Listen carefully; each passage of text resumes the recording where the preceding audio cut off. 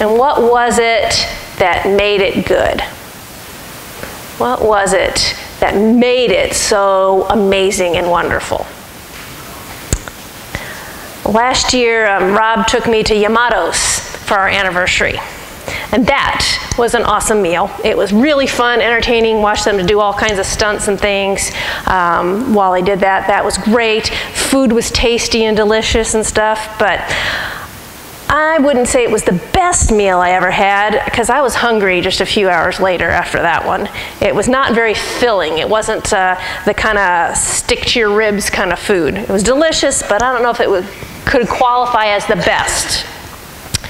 Maybe when I asked you what your favorite meal was, you were thinking about that traditional Thanksgiving dinner kind of food, right? All the trimmings, turkey and pumpkin pie and all that great food, green bean casserole and all of your favorites, right? Now, that's a meal that you are definitely not hungry after, right? You don't have to eat for days afterwards. But the problem is, that's exactly what you're going to have to do, right? With all those leftovers, you're going to be eating for days afterwards, and it gets kind of old. I mean, turkey once, great, turkey twice, turkey tetrazzini, turkey soup, turkey whatever, it starts to go downhill, right? So starts out great, but maybe not the greatest after all. How about church potlucks? Best meal ever, right? Or an all-you-can-eat buffet where you can pick and choose what you like, a little bit of everything, right?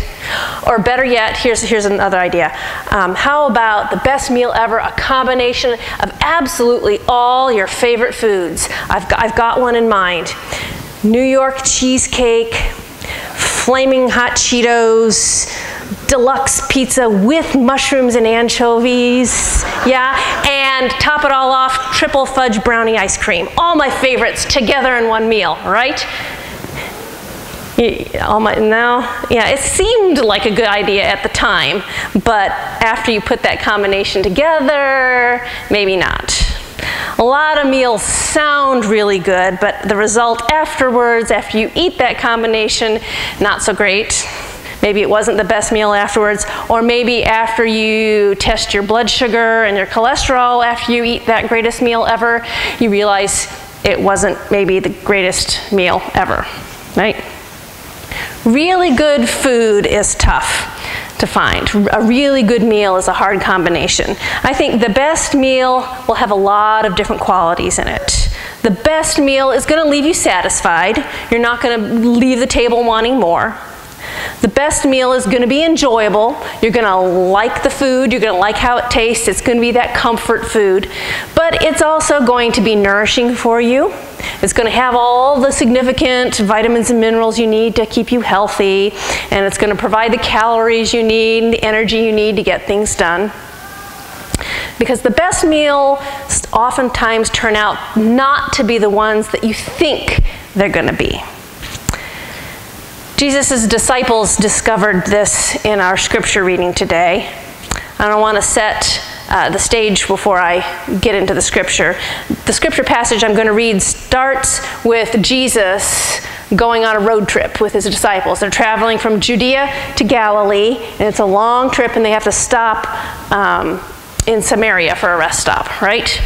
And Jesus is tired, and so he stops at Jacob's well to rest while the disciples do a road trip run and run to the Quickie Mart to get something to eat, right? So Jesus is sitting by the well waiting while the disciples have gone off to get food. And that's when he has a very powerful encounter with the woman at the well. She's an outcast woman with a past, and Jesus and this woman get into a really great theological discussion about living water and never thirsting again. And Jesus reveals to her that he's the Messiah, and that it thrills her, and she's so excited, and she runs to tell the rest of the village, come see this man who knows everything about me. Do you think he could be the Messiah? And as a result of what she says, tons of people come to believe in Jesus as the Savior. It's a very powerful time.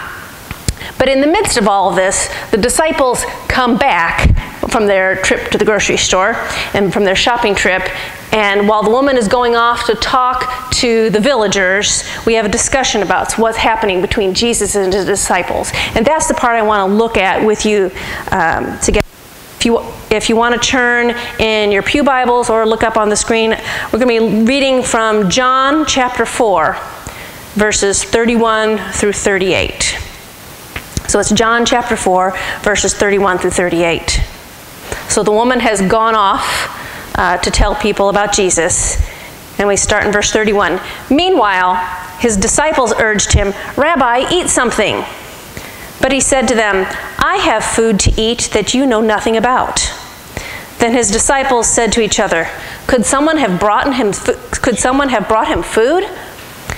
"My food," said Jesus, "is to do the will of him who sent me and to finish his work. Don't you have a saying, 'It's still 4 months until the harvest'? I tell you, open your eyes and look at the fields. They are ripe for harvest. Even now, the one who reaps draws a wage and harvests a crop for eternal life, so that the sower and the reaper may be glad together. Thus the saying, 'One sows and another reaps' is true. I sent you to reap what you have not worked for. Others have done the hard work, and you have reaped the benefits of their labor." This is God's word for us this morning. So, the good news is it's not just us that sometimes gets confused about what a good meal really is.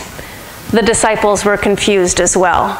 They were confused is just the least of the saying. They offer Jesus something to eat, and what does Jesus do?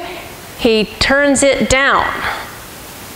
He says, "I have food to eat that you know nothing about." And when the disciples hear it, they're scratching their head. I mean, these are guys that I'm sure never failed to satisfy their own Big Mac attacks, and they couldn't believe what they're hearing. Not eat? Miss a meal? I mean, why, for heaven's sake, would anybody do that? And Jesus says, yep, indeed, it is for heaven's sake that I'm doing that. I'm missing a meal for the sake of the kingdom of God. My food is to do the will of him who sent me and to complete his work. Jesus says, my food, the thing that keeps me going, is not on a plate and it's not in a bowl. My food is to do what God wants me to do and complete his work. My food is to do the will of him who sent me. And that's the best meal deal ever. And when Jesus had finished telling the disciples about his energy for doing God's work, he then tells them, hey guys, I need you to open your eyes and look at your own job, because the same thing is true for you. Do you not say 4 months more and then comes the harvest? But I tell you, look around you, open your eyes and see how the fields are ready for harvest. You see, the real meal deal is not just for Jesus. He says, you guys too, you disciples have the real meal deal available. You've got a job to do. That's basically the same thing that Jesus said when he sent the disciples out. In Luke chapter 10, verse 2, he tells them, the harvest is plentiful, but the workers are few.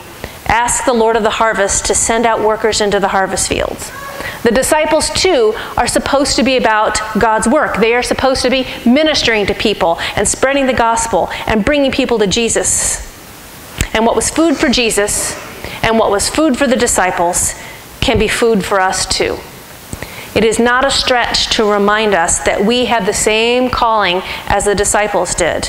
And in following that task, that's where we're going to find our nourishment. That's where we're going to find our fulfillment and satisfaction. We are confused these days about what good food is. And we are just as surprised as the disciples to hear Jesus' words that the real meal deal can be found in part by doing God's work, by building God's kingdom. You don't know what real food is until you've tried the stuff that God's provided for you. Working for the Lord is the best meal that you can have. Now I see some kind of skeptical looks on your faces. Really? Best meal ever, working for God? That's not any better than my mom's good home cooking, right? Or working for God better than all you can eat buffet? Better than a gourmet meal at a 5-star restaurant? I'm here to say yes. I'm here to say yes, and here's why. Number one, being involved in God's work, being involved in ministry is a food that will nourish you. Ministering to other people is about changing other people's lives. But usually we think that we are changing the lives of other people. But more often than not, the person who changes the most in ministry is the person doing the ministry. It's the way that we grow as Christians and become more like Christ. If you want to grow in Christ, if you want to learn more about God, if you want to learn more about the Scriptures, you know what you need to do? You need to teach Sunday school. Seriously. Seriously, you will learn more not by being a student, but by being a teacher. I guarantee you, ask anybody here who has taught Sunday school, and they will tell you, I think that they, as a teacher, have learned more and grown more as a teacher than their students have. Are you in hurting? Are you in need of comfort? Are you in need of encouragement? You know what you need to do? You need to go to the hospital and visit somebody. You need to go to the nursing home and visit a shut-in. I guarantee you that you will get more out of doing that ministry than they will. That's true. Last year, I had the opportunity to visit with Weva Garcia several times when she was very ill and when she was dying.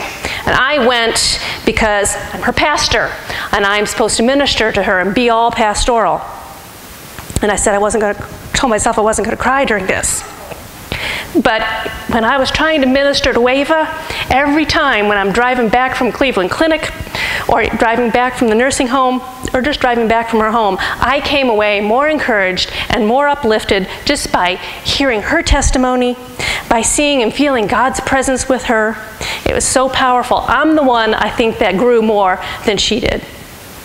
When we help others, when we reach out to them, we are encountering Christ. And Scripture is very clear on that.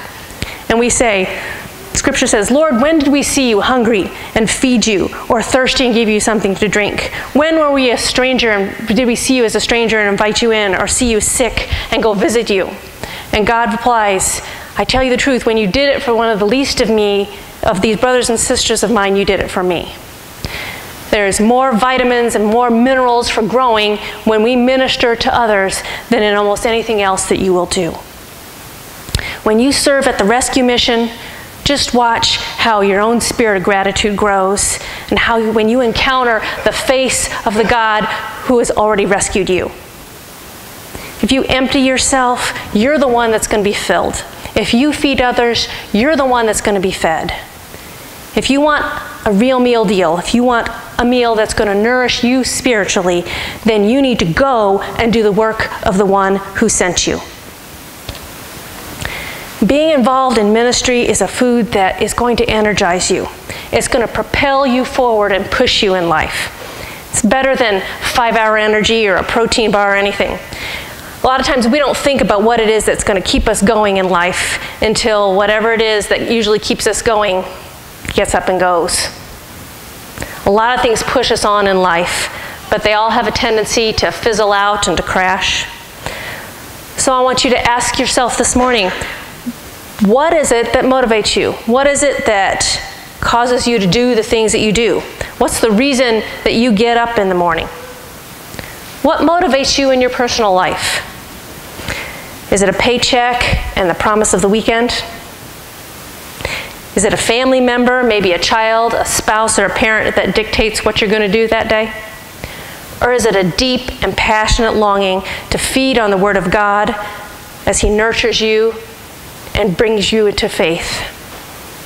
God, His work, His Word, His will, those are the things that strengthened and energized and nourished Jesus. What is it that drives you day to day? Is it fame, glory, the hope that somebody's going to praise you for whatever task you've decided to take on? Is it a sense of power that you finally I'm in charge, and that's what motivates you? Is it the expectation of getting some recognition or something tangible for your efforts? Or are you motivated by the healing and saving power of Jesus Christ and His marching orders and carrying them out? Is that what drives you and directs you? What energizes you in life? Do you get your energy like I do from a drink? Whether it's Big B coffee or those little 5-hour energy things, or maybe some other drink. Do you get your energy and do you get your thrills by going to the mall and buying something that you need or didn't need? Is that what gives you that high? Or do you get high and excited and energized by just being in the presence of God and by being led by the Holy Spirit and directed by Him? Because I hate to break it to you, but I guarantee you that you're going to crash when the caffeine wears off or when your 15 minutes of fame is up. You're going to run out of gas sooner or later if there's anything else driving your life other than doing the will of Jesus Christ. Only doing God's will is going to give you the sustaining energy that you need to keep on keeping on. And that's exactly what you need to do to get the full benefit of the meal that God has provided for you. You need to keep on keeping on and bring it to completion. The superfood that truly satisfied is not just doing the will of God. Because Jesus said, my food is to do the will of the one who sent me and to finish His work. And to finish His work. Not just start with the appetizers, but go all the way through the desserts and the after-dinner mint. God's work is a meal that sticks to your ribs. It's not something that you eat and then find yourself hungry again a little while later. It's none of this frou-frou stuff, you know, the big giant plates with this little tiny piece of meat in the middle and a few fancy garnishes and the drizzle on the top. No. God's work is something that you can sink your teeth into. I like the new translations for my everyday, but the King James Version has it right on this one. The King James Version says, Jesus says, my meat is to do the will of Him who sent me and to finish His work. It's meat. It's something you can sink your teeth into. You know, sturdy stuff. We are not going to be completely satisfied with this meal of serving and doing God's work until the meal is over and the work is completed. We can't be satisfied until the job is done, until things are finished. I guarantee you that the best meal you ever ate was one that you actually finished, not one that you just took a few bites of that you started and didn't finish. Completion is where the fulfillment is, not in a job that was started and then just kind of left by the wayside. And that's what Jesus is pointing His disciples to. And He says, open your eyes and look at the fields. They are ripe with harvest. He's saying, guys, the job's not done yet. The meal's just starting. It's not ending. The work's not going to be done until the harvest is complete. That's what He's saying in verse 36. Not until the harvest is complete. Not until the harvest is the harvest crop. Not until you harvest the crop for eternal life. Jesus is saying the job's not done. Yes, you have a job of ministering to hurting people, but it's not finished until they have eternal life. We can minister to people for all kinds of physical and spiritual needs, but it's not done until they know Jesus. We are called to a lot of different ministries in the kingdom of God. God calls us as individuals, and He calls us as a church to share Christ with the hurting world. But whatever form of ministry that takes, whether it's a prayer chain, whether it's going to the rescue mission, whether it's taking kids to camp, that job is not going to be completed until we tell people about Jesus. Whatever we do as a church, we have to do it as a church that is committed to the message of Jesus Christ. If we happen to have an exercise class, it's not just for fun, it's to teach people about being healthy in their spirit and in their body and how they can be spiritually healthy as well. If we have a great youth ministry, it's not just to herd teenagers in off the street and keep them out of trouble and be a good influence on them. It's to show them life in Jesus Christ. We have to tell the whole story. We have to give the whole gift. We have to harvest a crop for eternal life. We have to complete God's work. Because without telling people about Jesus, then feeding people at the rescue mission is just the same as, free McDonald's day. And having these amazing church lock-ins, that's just glorified babysitting. Those are nice, but it's not satisfying. The best meal is going to leave you completely satisfying when you finish it. That's where the real excitement is. That's where real fulfillment is and satisfaction. It comes when you finish the work, when you bring people to a saving knowledge of Jesus Christ. That's where it's at. That's the real meal deal. Serving God is nourishing, it's energizing, it's filling. That makes it sound kind of like bran muffins and broccoli, doesn't it? But I want to tell you that it is so much more than that. God's meal deal is enjoyable. It's good food that you will enjoy tasting. A lot of people think that Christian service, whether it's mission work or singing in the choir or a grief ministry or working in the nursery, all right, I'll do it, but it's going to be about as exciting as eating oatmeal. It's not. It's something that's not that you are just obligated to do, but that you're not going to get anything out of now. Somebody gave Rob a cross stitch. I think it was when he was ordained. I forget when they gave it to him, but it's a lovely framed cross stitch, and it says, "Working for the Lord doesn't pay much, but the retirement benefits are out of this world." Right? Now that's cute. That's cute, and I'm sure whoever did it for them did it with love and were well-meaning, but you know what? That's not the complete truth. It's not the complete truth, because you do not have to wait until you retire or expire to get the benefits of doing God's work. You can see it now. Verse 36 says, "Even now, the one who reaps draws a wage and harvests a crop for eternal life, so that the sower and reaper may be glad together." The joy starts now. The joy starts now. What could be better than seeing people come into the kingdom of God? Seeing people come to know Jesus, witnessing baptism, watching them grow in the Lord is a joy, and it's exciting. Those of you who know me know that I am not a real cheerful person by nature. I'm not. I am the glass half empty kind of gal. But boy, let me tell you, when we have baptisms here, you would see a different face. I'm glad you're looking up there at the baptisms instead of looking at me down here. But my face is different when I see that going on. I'm practically giggling in the pews. I'm so happy. I'm thrilled when I see our young people up front sharing a testimony or singing in the service. I'm excited when they're running back and forth in the back of the hallway, but they can stop and tell me the Bible lesson that they learned weeks ago, and when they tell me what they did with it at school. I'm excited when I look up front and see our graduates lined up at the front and remember how they started out and how you wanted to pull your hair out when they were little, and seeing what they have grown into. It is exciting to see the results of serving God. It's a joy. Doing God's work is a fun and enjoyable meal. It is way happier than McDonald's Happier Meal. It is exciting. And you see the rewards right away. And I'm saving the kicker for last. To top it all off, it is really easy. It is really easy. The best meal that you have is almost always one where somebody else has done all the hard work for you, has done all the cooking. That's what verse 38 says. "I sent you to reap what you have not worked for. Others have done the hard work, and you have reaped the benefits of their labor." I don't want you to leave here with the idea that serving the Lord and doing His work is extraordinarily difficult or requires years of training and education.